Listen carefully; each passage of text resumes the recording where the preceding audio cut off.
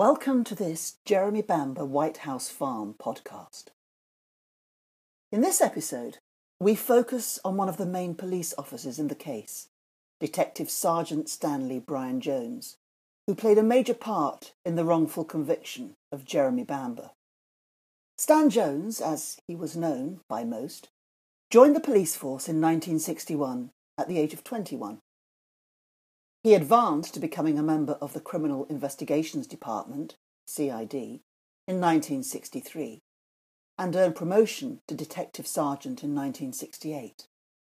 Detective Sergeant Jones worked for Witham CID at the time of the tragedies at White House Farm. Jones retired from the force in 1991, still holding the rank of Detective Sergeant with no further promotions.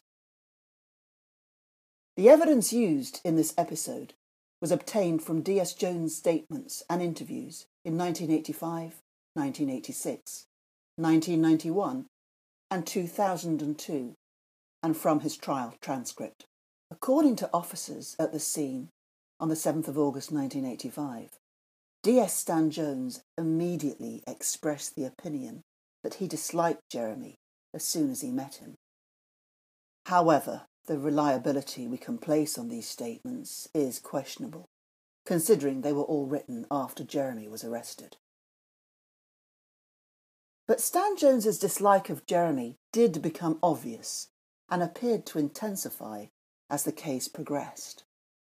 By the time Jeremy was taken in for questioning a month after the tragedies, it led to a real and tangible friction between the two. D.S. Jones and his colleague D.S.I. Ainsley were both openly homophobic and appeared to pursue a line of inquiry that Jeremy was a homosexual, based purely on Jeremy's friendship with homosexual men, including Brett Collins. Jones made no secret of his views when he wrote in a police action that he, Collins, looks like a puff. His personal bias might have had something to do with the difference in class between himself and Jeremy, as they were the antithesis of one another, with Jeremy having had a public school education, attractive to both sexes, articulate, from a wealthy family, and also having had an extremely privileged life. Whatever the motivation was, and however deep his dislike of the young man who had lost his entire family, Jones ensured he was involved with every single aspect of Jeremy's case, including his relentless pursuit of Jeremy, his interference with exhibits, and tampering with evidence to his interaction with all the key witnesses, even when he was off duty. The recent ITV drama White House Farm painted a picture for the viewer that Jones was, according to the filmmakers, a hero. The officer who was responsible for revealing the truth about Jeremy Bamber and how Jeremy had plotted and succeeded in killing his family, and how Jones was able to bring this mass murderer to justice. And so in this presentation, we will provide evidence to the contrary, that Jones certainly was not a hero, but that he was corrupt and fabricated evidence, and we will discuss this in sections in which we set out.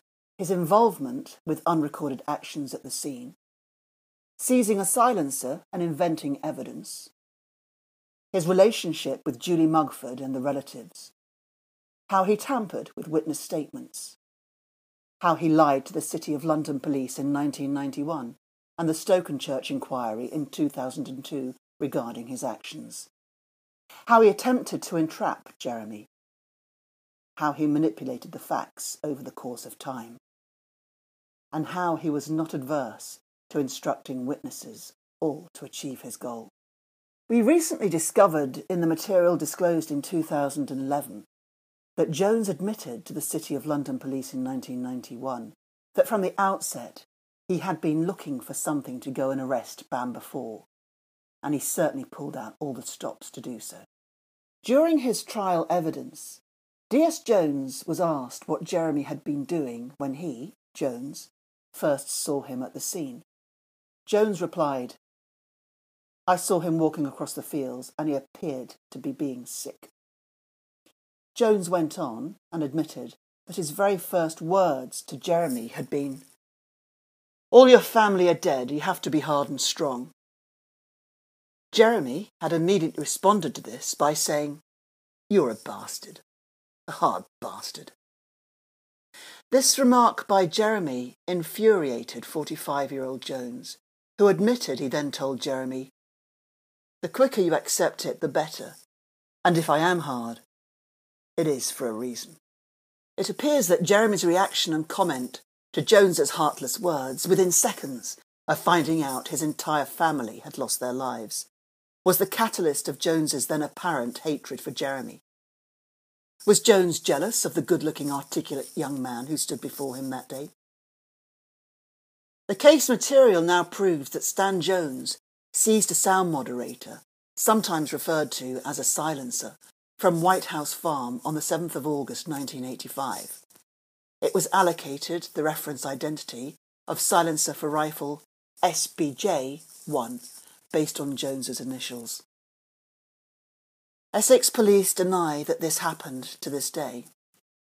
However, the fact was revealed for the first time by the Assistant Chief Constable Peter Simpson at a press conference in September 1985, in which he said, "A silencer was found at the White House Farm on the day of the killings, but this does not have to mean anything suspicious." Rather oddly, in 2002, the Crown Prosecution Service stated that the beginning of the audio tape, which had recorded this press conference, had a considerable section missing when Essex police disclosed it. A letter from the CPS said, "It appears to be missing a considerable section at the beginning of the tape, which is still blank. Voices are first heard on the tape approximately halfway through, starting at what is clearly not the beginning of the conference, and is in the middle of a sentence." Why was the audio recording edited? Was evidence regarding the discovery by the police of a silencer at the farm deliberately edited out? So in total, there was not just the one silencer which was collected by Jones on the 12th of August 1985 and had been discovered at White House Farm on the 10th of August 1985 by David Bowflower in the gun cupboard, but two silencers. As stated earlier, the one found at the scene by the police on the day was referenced as silence for the rifle SBJ-1, Stanley Bryan Jones. The second referenced as sound moderator DB-1, David Bowflower. Although I cannot discuss the fresh evidence in detail, which absolutely proves two silencers were involved in the case and had different contaminates which increased over the course of time, let me assure you the evidence is substantial and compelling and will be disclosed in a future episode. While putting together material for this podcast, we chanced upon a piece of important fresh evidence that D.S. Jones lied. But before we disclose this issue, we must first give you a little more background. Essex police officers have repeatedly denied that they searched the gun cupboard at White House Farm. Those who admitted they did look have either been overly cautious in what they have said in statements, or their statements have been edited. In the vast majority of instances, the handwritten original statements remain locked away in Essex police storage rooms and have never been disclosed to the defence. Every single police officer who attended the scene and who entered the house, who we have the statements from, each deny that they discovered a silencer, but now we have the evidence to prove otherwise. For example, P.C. Woodcock, a firearms officer who attended the scene, said he did look in the gun cupboard and gave evidence that "I saw shotgun ammo and .22 ammo in boxes." He did not apparently notice the carrier bag, which would be later discovered by David Bowflower. Asked again if he had seen a moderator, he said, "I am not necessarily trained to see a sound moderator." Rather an odd response for a firearms instructor. Woodcock also said that P.C. Delgado, D.I. Cook, D.C.I. Jones, D.I. Miller and D.S. Jones all looked in the gun cupboard. The important point is that D.S. Jones remained completely silent about this. He never admitted to it in any police statement, and he was never asked why he was looking in the gun cupboard, or what he saw or removed there. It is widely documented that DC Michael Clark drove Jeremy home from the scene using Jeremy's car at approximately 10 a.m. However, Jones told the 2002 Metropolitan Police Inquiry twice that he drove Jeremy home. Why would he lie? Was there a reason he wanted to make it appear as though he had left the scene earlier than he did? Was this lie to lessen the likelihood of him being asked any questions regarding finding a silencer or having one handed to him? D.S. Jones was at the scene multiple times on the day of the tragedy, and this is recorded in the scene logs.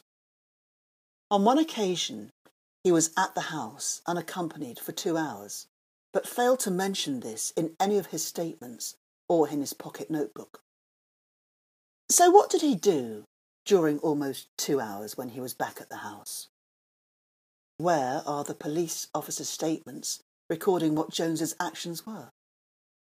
Was this when he recovered the silencer recorded as found on the day? We simply do not know. But another question is, where did he go when he left the house? Did he go to Witham Police Station, a 20-minute drive away, or to Chelmsford Police Station, a 30-minute drive away with a recovered silencer? Only Essex Police are in a position to tell us this. But very oddly, Jones turned up at the scene a third time and stayed for 20 minutes before finally leaving to go to Jeremy's home. Jones was obviously highly active at the scene on at least 3 occasions that day. Yet this first disclosed witness statement is dated the 3rd of October 1985 and makes no mention of his repeated attendance at the scene. Why was this? As it is widely known, D.S. Jones collected the second silencer from Peter and Anne Eaton's home on the 12th of August 1985. On seeing the silencer, he immediately brought a grey hair supposedly attached to the silencer to Peter's attention. A deep scratch is also documented as being on this silencer by Peter Eaton and D.S. Jones, who informed the City of London Police in 1991 that we were at the kitchen table at Oak Farm when I looked at the silencer. I saw the grey hair on a fresh burr about 1 inch from the muzzle, and I thought to myself, I bet that's the old man's. I didn't immediately think there was blood at the end, as it was so small, no bigger than a match head. It looked more like a stain than a blob. Interestingly, at no point in this statement did D.S. Jones refer to seeing any paint on this silencer. Why not? The answer is because there was no paint on this or any silencer until weeks later, save for a tiny smear of paint right at the end of one of them. Jones took extraordinary little care of this exhibit and placed it in a kitchen roll tube. Then, after drinking nearly a full bottle of whisky, much to Peter Eaton's disgust, he simply threw the silencer into the boot of his car. Peter made a formal complaint about this, but the matter wasn't taken any further. Jeremy has also commented that Jones was a drinker and frequently smelt of alcohol while on duty. Much has been made recently about Jeremy allowing bloodstained items from the house to be burned very soon after the tragedy. However, what was not included in the recent drama, evidenced in police documents, was that it was D.S. Jones's idea, and he asked Jeremy to sign a letter of authorisation for this to happen while at the scene. So, whilst the media have claimed for years that this was at Jeremy's request and that he was destroying evidence, the facts show that Jones was behind this first destruction of exhibits. Jones gave evidence on the 14th of August 1985.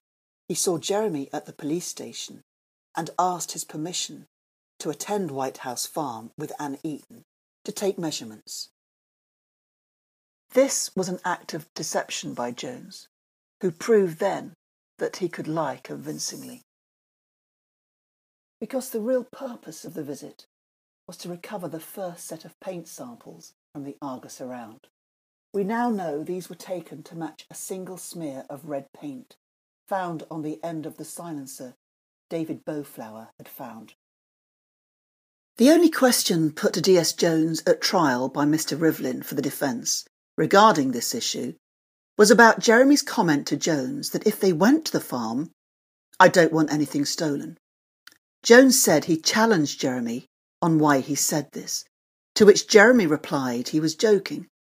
However, was Jeremy's comment directed at Jones or indirectly at Anne Eaton, who had actively been removing items of value from the house?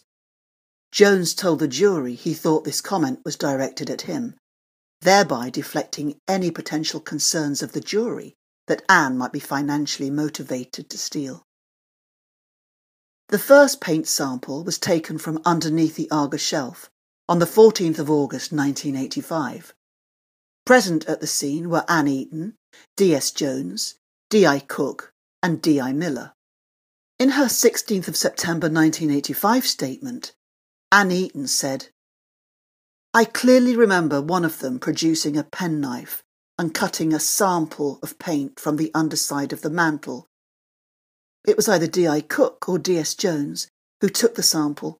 One of them put some yellow-orange sticky tape over where the sample was taken from." While this sample was taken, Jones said to Anne that she hadn't seen anything, a fact she did not disclose until 1991. This makes us wonder if everything was legitimate, or why Jones would have said this to Anne. But it turns out this was not the only time Anne was told by Jones that she had to ignore what the police were doing in her presence. The second time was in relation to experiments conducted on the windows.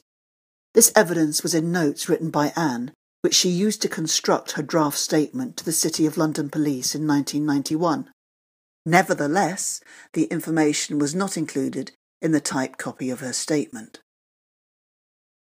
Robbie, Sergeant Robbie Carr, in the kitchen, got out through the same window. D.S. Jones says, "Don't put that in." D.S. Jones was also behind many of the witness statements which have never been disclosed but we know exist. Here are some examples. A handwritten note has been discovered which was written by D.S. Jones, saying that he should take a statement from Barbara Wilson regarding Sheila saying to her, just days before the tragedies, that all people are bad and should be killed. Sheila also said this to Jean Boutel, the housekeeper of White House Farm, who, according to Anne Eaton, told Barbara Wilson about it. Curiously, none of Barbara Wilson's or Jean Boutel's statements include this information, so it would seem justified to conclude that Jones just did not bother to follow this up. But after all, we must remember Jones did not want Sheila to be responsible, as he was looking for something to go and arrest Bamber for. A further example is that on the evening of the 7th of August 1985, the first officers at the scene, Buse and P.C. Mayle, wrote witness statements. Buse said in 1986, "P.C. Mayle and I made handwritten statements that night, 7th of the 8th, 85, and we addressed them to D.S. Jones, left them either in CID trays or D.S. Jones's office." It is possible that these two missing statements contained information regarding the movement they had seen in the bedroom window at the house. So what did Jones do with these statements? They remain undisclosed. Julie Mugford's mother, Mary Mugford, wrote a single witness statement dated the 3rd of January 1986, which was taken by D.S. Jones. The first time this was seen, because it had been placed under PII, was after the 2011 disclosure. In 2002, for the appeal, Mary told the Met Police, "I cannot now remember actually sitting down with D.S. Jones and him writing the statement. I have been asked directly if I have any memory of making more than one written statement to police during that inquiry. I honestly cannot remember even making the statement on the 13th of January 1986. Could it be that Mary had in fact not written it, and it had been penned by D.S. Jones. Julie Mugford and Stan Jones became quite the double act as the investigation into Jeremy advanced. Jones met with Julie on at least 32 documented occasions prior to trial, and Jones admitted in 2002 that he, Julie and Anne Eaton had met on many occasions. We believe he was coaching Julie on what to say at the trial. What possible reason could the 45-year-old Stan Jones have for meeting with a 21-year-old female witness numerous times? Jones was the officer who was waiting in a hotel bedroom with Julie whilst the jury were considering their verdict. Remember, if the jury reached a guilty decision, the pre-arranged interview with the News of the World newspaper could commence, and a payment of £25,000 would be made. It is odd, though, that Jones was waiting with her. How long had they been there? What had they been doing all the time while she was getting ready to pose in her underwear for the News of the World photographic double-page spread? Jones admitted he took witness statements from all the individuals who would later become key prosecution witnesses, as he set out in 2002. Most of my statements were from the main prosecution witnesses. Jones knew that the Bowflowers, Eatons and Mugford were all equally as determined to not only point the finger of suspicion at Jeremy, but to fabricate evidence to achieve their own individual goals. We also believe that at least one of Julie's statements was written by Jones. What makes us suspect this? The answer lies in the poor grammar, which is unlikely to have been written by a student teacher studying at university. Furthermore, in every disclosed statement, except one, Julie refers to Jeremy as Jeremy. However, in one, Jeremy is referred to every time as Jerry. Only one person called Jeremy by this name. Yes, that's right, it was D.S. Stan Jones. During the 2001-2002 Stokenchurch inquiry conducted by the Metropolitan Police in preparation for Jeremy's appeal, the now former D.S. Jones was interviewed regarding several issues, some of which he clearly lied about, and some he revealed for the first time. Nevertheless, the Met Police who conducted the interview failed in every instance to further investigate matters or to inform the defence. One issue raised in 2002 was regarding a letter of complaint Colin Caffell had written to DSI Ainsley in 1986 on an important issue about one of his witness statements. Colin Caffell said, "I am writing to you because there are a few things which have been on my mind recently, which I would like to bring to your attention. The main point I would like to raise concerns a sentence in either my first or second statement. It is the part where I am talking about my conversation with Jeremy at my party prior to the shooting. It refers to an opinion of Jeremy's where he says that he has always felt that I, referring to me, had always had a rough deal with regards to his family, etc.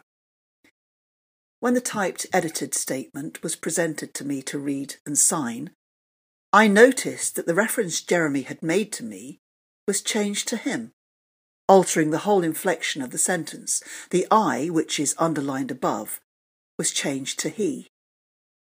When I told Stan Jones this, he said something like, 'Oh, it's only a typing error, don't worry about it. It's correct on the handwritten statement, isn't it? That's all that matters. So just sign it. If you change it, we'll have to have it all typed out again.' This has been niggling me for some time, and feel it must be important to have been included in the typed statement.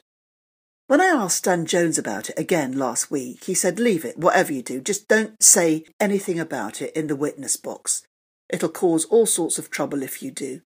Though questioned to some length about this, Jones stated it was a petty matter, and that Colin Caffell had got his facts wrong, was muddled, and that he, Jones, had done nothing wrong. And as he stated to the officers, it was only one word, and concluded in arguing about Jeremy's appeal team, stating, Can't see what they're shouting for because it's obviously rubbish. Wouldn't make sense anyway. I mean, it's so petty, it doesn't make sense. Jones had a habit of immediately responding to issues regarding Julie Mugford, even on his days off. There are two examples involving Julie as star witness. Firstly, when Julie went to visit Malcolm Waters with her friend, Liz Remington, and Malcolm called the police to report Julie implicating Jeremy. Immediately, Jones made himself available to question her, even though he was on arrest day. Secondly, Jones denied being involved in having charges dropped against Julie and her friend Susan Battersby for chequebook fraud, and stated in 2002, "I did not go with them on that occasion, and in fact my pocketbook shows I was not on duty that day." The bank manager gave contrary evidence in 2002 that, on Miss Battersby's arrival, I also met Miss Julie Mugford and a man who identified himself as a police officer. When he was asked about this, DSI Ainsley immediately named DS Jones as the officer who attended the bank that day, and yet the Met Police took no action against DS Jones for lying. Summing up the main issues he was asked about in 2002, DS Jones showed no respect at all, either for the officers interviewing him or for the experienced defence legal team, and stated, "Right, thanks for that. What I should have said is that they must have had the brains of a rocking horse. That's what I should have said." During an interview in 2002, Jones was asked repeatedly if he had any involvement with the forensics, a question he denied each time, and added, "I was doing my job, getting statements and interviewing witnesses. Obviously, I couldn't do everything." The only thing I remember about the lab is going down there for the ammunition, basically. There are no disclosed records that Jones collected any ammunition from the laboratory at any time. In fact, Jones reiterated to the Stokenchurch officers that, "Definitely I was not involved in anything to do with the hand swabs or anything forensic." A provable lie, because it is now known since the post-appeal disclosure that on the 29th of April 1986, Jones attended the ballistics department of Huntingdon Laboratory with D.I. Cook, Malcolm Fletcher, and defence expert Major Mead, and over a 2-day period was present while ballistic tests were conducted. Oddly, neither Jones or Cook made a witness statement to say why they were attending the laboratory on both of those days or what their involvement was.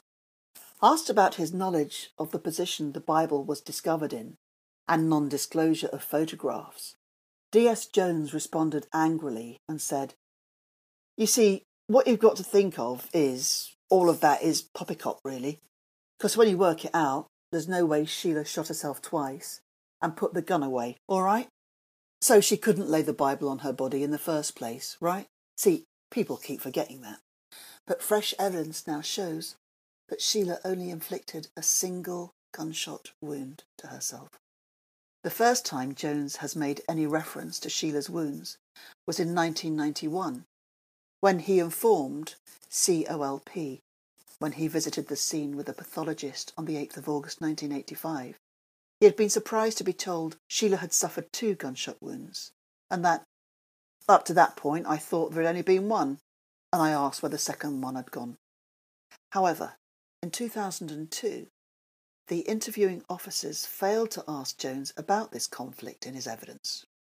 Had they done so, the 2002 appeal may have had a vastly different result. Again in 2002, when Jones was asked about his knowledge of Robert Bowflower, the inheritance issues and Robert's potential motive to lie, he had to be verbally warned by the interviewing officers not to be rude in his response to their questions. At one stage, Jones began laughing at the questions asked about Robert Bowflower, and for whatever reason, felt compelled to defend the credibility of a witness who we can now prove took all manner of steps to disinherit Jeremy, including getting Jeremy's 95-year-old grandmother to change her will after being deceived into believing that Jeremy had also died in the shootings. Jones repeatedly stated that Beauflower was a wealthy man anyway. But of course, we now know that that was only because his wife Pamela had inherited the estates of Mabel Speakman prior to trial, and Neville's, June's and Sheila's estates as a result of Jeremy's conviction. Jones, it seems, couldn't praise Beauflower enough and stated in his interview that all I can say is Robert Beauflower is a country gent, right? Obviously honest as the day is long, and that's all I can say on it really. I can't add anything to this because I don't know. All I can say is when I've met him, he's been a perfect gent. Straightforward, and he has had a lot of traumatic things happen to him, as a result of this case. Blood samples being taken and accused of, this sort of stuff. And I think he's a real honest gent. A real nice chap, and eventually in the end he phoned me up and said, could he's worried about this silencer, and I'll never forget, he said, why don't they check that silencer? Because, it's treated as 4 murders and a suicide, and it's not being dealt with properly. He said, was it worth writing to anybody? And I said, he definitely wanted to write to the chief constable, and he did. Nice chap, there's no way he's devious, or that's my opinion. And Jones concluded by lashing out at the defence by saying, all I can say, they've been wasting their time attacking him because he didn't tell anything but the truth. And he'd have gone to court and he'd have told the truth, whatever it was, because he's that sort of person. I'm not saying everybody is 100% truthful, but all the ones that I've met on this case were, I say, nice people, and they've got nothing to hide. Nothing, All they want really, at the end of the day, is justice and the truth.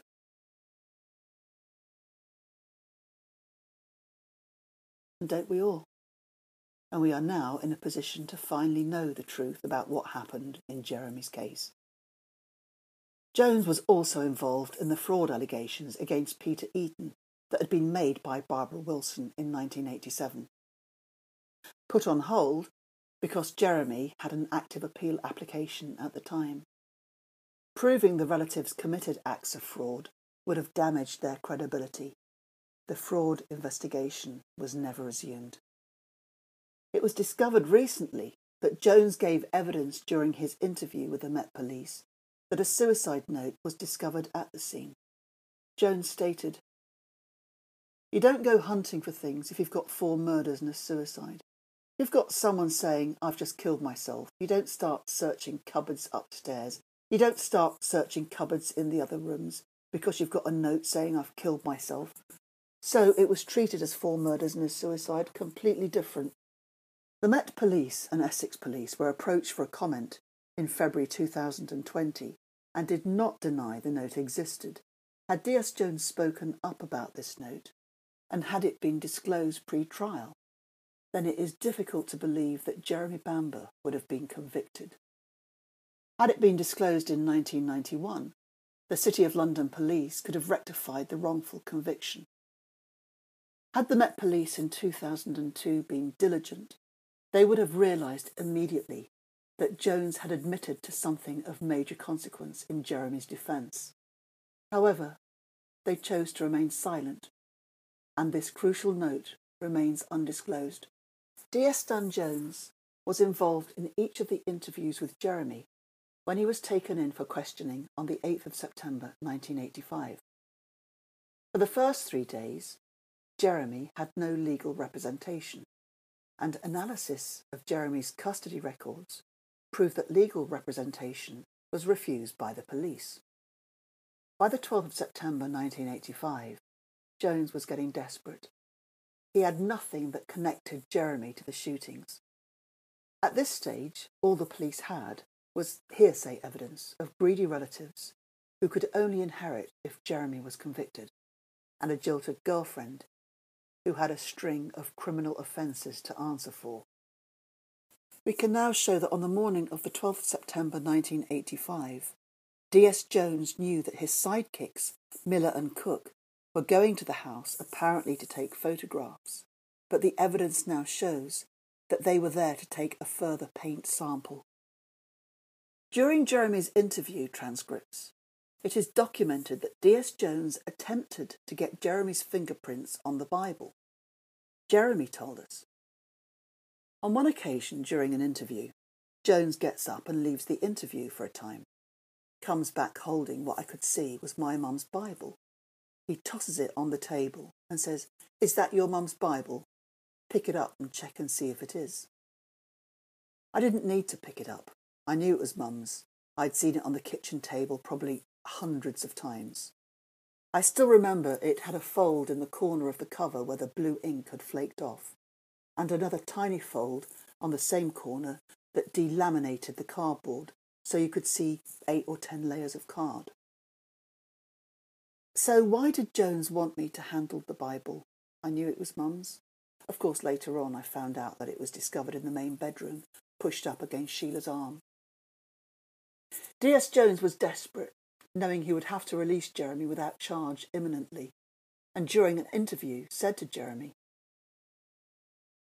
"You see, the silencer for that gun which I took possession of has, on the end of it, human blood. It also has a grey hair, and see ready coloured paint around the knoll. I believe that the red paint comes from the wall in the kitchen where the stove is, the grey hair from your father, and the blood from one of those murdered. That silencer was found." Firstly, the only way he could have known that paint was present on this silencer and a match for the paintwork at the farm was because of his knowledge that Miller and Cook had been to the house that morning and the scratch damage had occurred that day. Tests on paint discovered on this silencer were not conducted until the 25th of September 1985. So D.S. Jones was either psychic or had knowledge of the paint contaminates. He has never admitted to this. Oddly, this was also the first day that Jeremy was told a sound moderator was involved in the case, and witnesses who reported seeing scratch damage to the mantelshelf did not say so in statements written prior to the 12th of September 1985. The grey hair was never tested and was not even on the silencer found by David Bowflower until Stan Jones went to collect it. So how could he state it was from Neville Bamber's head? And no blood test results had come back at that time to enable him to say the blood was a match to any of the deceased. This was a deliberate act in a desperate attempt to get a confession out of Jeremy. But in making these assertions, D.S. Jones can now be linked to the manufacturing of evidence against Jeremy. And so to conclude, D.S. Stanley Bryan Jones, the so-called hero of the recent drama, of authors and the writers and filmmakers, has now been taken from hero to zero by his own lies, actions, and manipulations of evidence throughout the case. It is maybe fortunate for D.S. Jones that he died in 2014, because otherwise he would be facing many more questions along with his colleagues, Ainsley and Cook.